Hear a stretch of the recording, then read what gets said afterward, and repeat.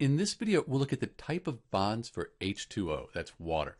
Probably the first thing we should do is draw a Lewis structure for water here. And we can do that. We have hydrogen is in group 1 on the periodic table. It has 1 valence electron. There are 2 hydrogen atoms. And then oxygen, group 16 or 6A, it has 6 valence electrons. So we have 8 valence electrons. So when we draw the Lewis structure, we'd put oxygen in the middle and then hydrogen. That always goes on the outside. So we have 8 valence electrons, put 2 between the atoms. That forms the bond, and then we still have 2 more pairs. So we've used 4 and we need 8. Put those there and here. So now we have an octet for the oxygen. Hydrogen only needs 2. This is a good Lewis structure for water, for H2O. We draw a Lewis structure because we have 2 nonmetals. And when you have 2 nonmetals, you'll have a covalent bond. It's also called a molecular bond.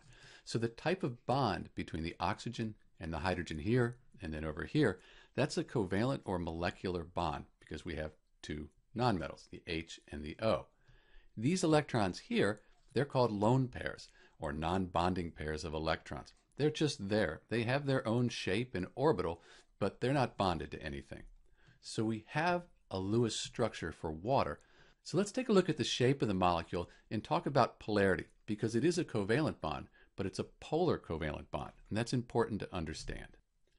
So here is our oxygen molecule, that's in the center, and we can add the 2 hydrogens. So now we have H2O. This would be the O, and these are the H's.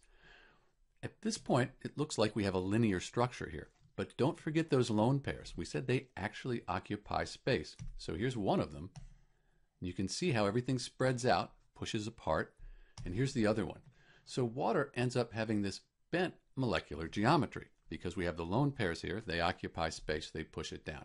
So water, bent molecular geometry. Let's hide the lone pairs. Talk about polarity. Oxygen is very electronegative. That means that it'll pull the electrons towards it more than the hydrogen atoms would.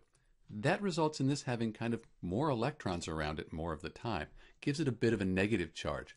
That means these will be positive. We call it polar because we have a positive pole and a negative pole. And that has important implications for how water molecules will behave when they're near other water molecules. Let's take a look at that. So we're looking at this water molecule right here. There's our oxygen and the hydrogen. So we said the hydrogens, they're a little bit positive. So here's a little bit of a positive here. And the oxygen kind of has a little bit of a negative charge. So put a negative here so you can see those. And you can see the positive here is kind of matching up with the negative. That's the hydrogen bond. Here we have the negative. That's matching up with this positive. So the hydrogen bond, it's a very weak bond, but because water is polar, it kind of holds the water molecules together.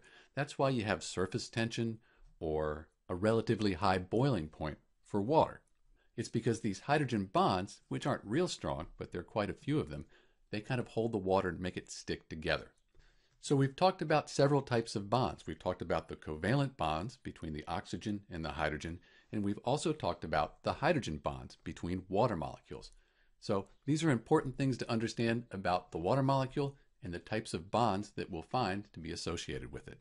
This is Dr. B, and thanks for watching.